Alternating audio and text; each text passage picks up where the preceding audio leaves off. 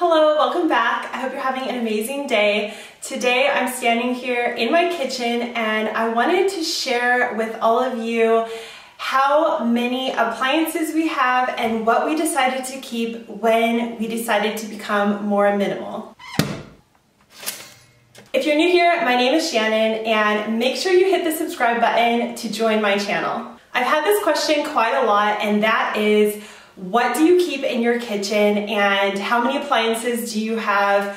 What have you decided to keep? And this is going to be different for everyone because you're going to eat different types of food. Maybe you're really into cooking or preparing food. Maybe you're not. Maybe you eat out constantly. So this is going to be different for every single person, but I wanted to share with you what I changed in our kitchen and what appliances we ended up keeping. The first thing that I switched out when we became more minimal, and this was because we actually needed to replace our blender. It had just broke. I decided to get an all-in-one blender that would also be a food processor. I ended up getting this Ninja, and this is something that we use every single day, and normally we use it several times a day because I drink a smoothie and my husband drinks a smoothie, and then sometimes the kids drink a smoothie. So this we use constantly, and it is also a food processor if you are to get this part of it. And so by replacing our blender with this all-in-one system, I was able to get rid of our broken down old blender. I was also able to get rid of this giant prehistoric food processor that was handed down to us years ago and took up a ton of space. So now this is what we have. By changing to this Ninja, I was able to get rid of two things and replace it with one. And the only reason why I did that is because we actually needed to, because our old blender broke. So I'm not advocating going out and spending any money. I like to just replace things as they break down. Another thing that we use constantly is our electric kettle, and my husband and I use this several times a day. We make our coffee with this, we make our tea with this. We also use this to make boiling water a lot quicker. We can just boil this first and then add it into the pot, and it goes so much quicker that way. Because we've had one of these, I realized I didn't need to have my traditional kettle that I can put over the flame.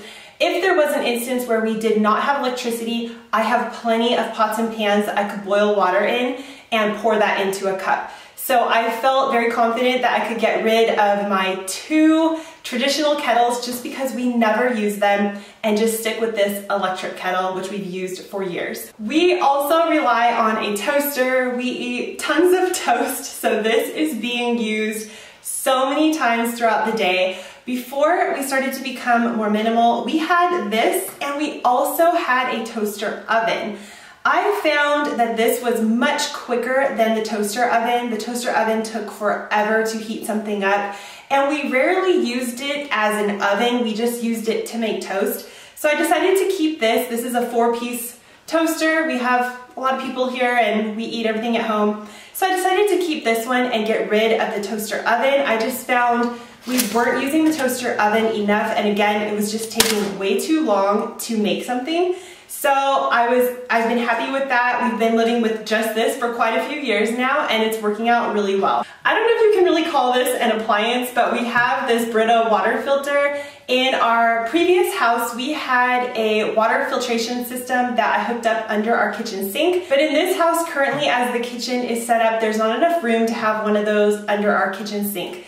So we bought this, and this is doing pretty good. I would prefer to go with a different system only because you have to change these cartridges, and it seems like you have to do that quite often, and that seems a little wasteful to me. The water where we live is perfectly good. We feel that it does have a slightly odd taste to it, but by putting it through this extra filtration system, it gets rid of that weird flavor. So I really like this. I do recommend it because it does a really good job. It makes the water taste a lot better.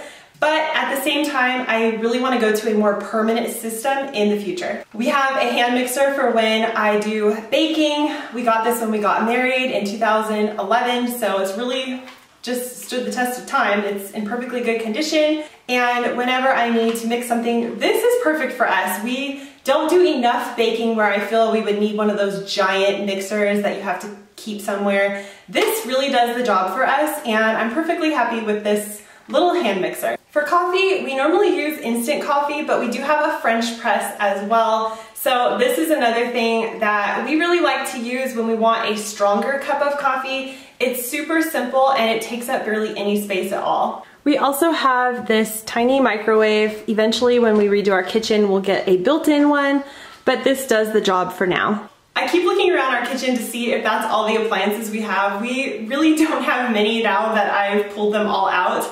And honestly, when we first started decluttering, I did have quite a few more, and there were a lot of things that I was just never using. For instance, we had a crock pot, and I would use it maybe once every other month, but I was keeping it just in case because I kept thinking, what if we have a party and we need to heat up food? And honestly, since decluttering that item, I've never needed the crock pot, not one time. And I find most meals that I would cook in the crock pot, I can easily do in a pot or pan. So I'm not saying to get rid of your crock pot, especially if you use it, that's amazing. But if you're not using it and you feel as though you might need to keep it just in case, I would just think about if it's worth the amount of space it's taking up. For us, it really wasn't worth it.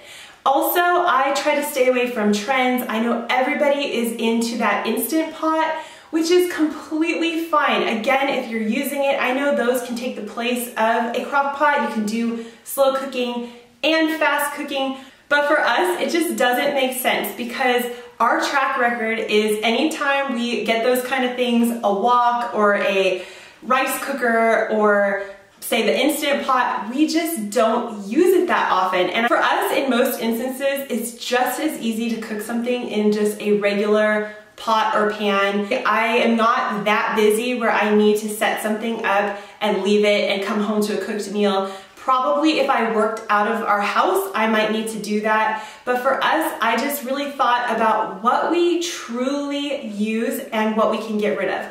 That brings me to this final object. This is a bread maker. So when we first started to become more minimal, declutter, I decided to actually purchase this bread maker because I wanted to save money on bread. We go through so much bread in this house, and bread is packaged in so much plastic. I find where we buy it from, it's double plastic. So you get the plastic the bread comes in, and then usually it comes in a larger bag.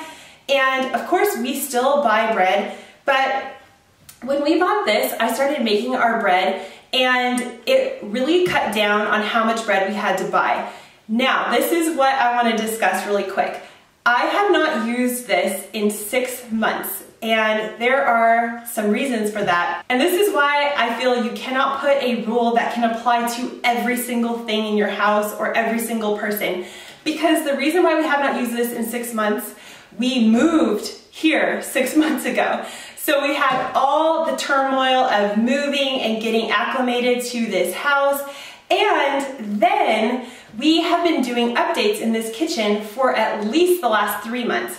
So in that time, I have not had it in my head that I really want to bake bread. I just haven't had the time and I have not wanted to do that. Now that we're more settled, I'm super excited to get back into bread making. I actually just made some sourdough starter and I'm really interested to see how that's going to work and come up with some recipes for this bread maker. I actually have a blog post on some bread recipes that I will link down below in case you're interested, but I want to get back into using this. So when it comes to trying to figure out what to keep and what to declutter, think about if you actually want to use the item.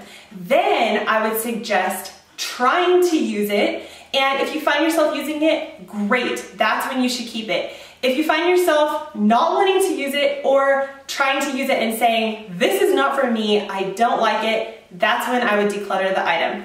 So I'm gonna see if I can get back into this, and I know I will, but if I don't, I will be donating this or selling it, but I know I'm going to because I just made that sourdough starter and I'm really excited about it. You can read more about this on my blog as well as see photos of our kitchen, the before and after, and everything we've been working on. I will link that in the description box below. I'm also linking my Amazon store in case you're interested in seeing the prices of any of these items, or if you actually need anything that helps support me. Thank you so much, and I hope you're having an amazing day, and I'll see you next time. Bye.